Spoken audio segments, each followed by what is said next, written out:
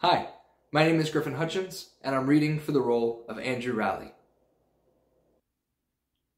Look, right from the start, I knew I was bombing. I was sounding real phony, real thee and thou. And then I started to rush it. I was new in Denmark. I couldn't get a grip. I couldn't connect. And as I'm babbling, I look out and I see this guy. This kid. 16. He's obviously dragged there. He's shaking his leg and yawning and reading his program. And I just wanted to say, hey, kid, I'm with you. I don't get it either. But I couldn't do that. So I just keep worrying and worrying, and I'm drowning. And I think, oh God, all my questions have been answered. I'm not Hamlet. I'm not even an actor. What am I doing here? But then I get to the soliloquy.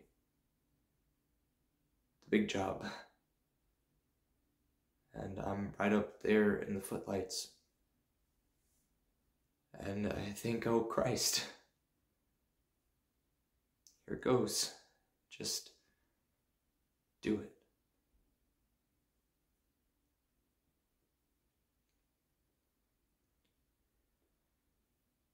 To be. Or not to be. That is the question.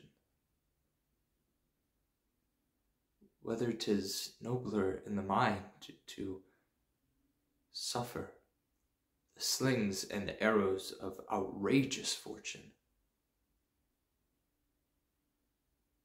or to take arms against a sea of troubles, by opposing,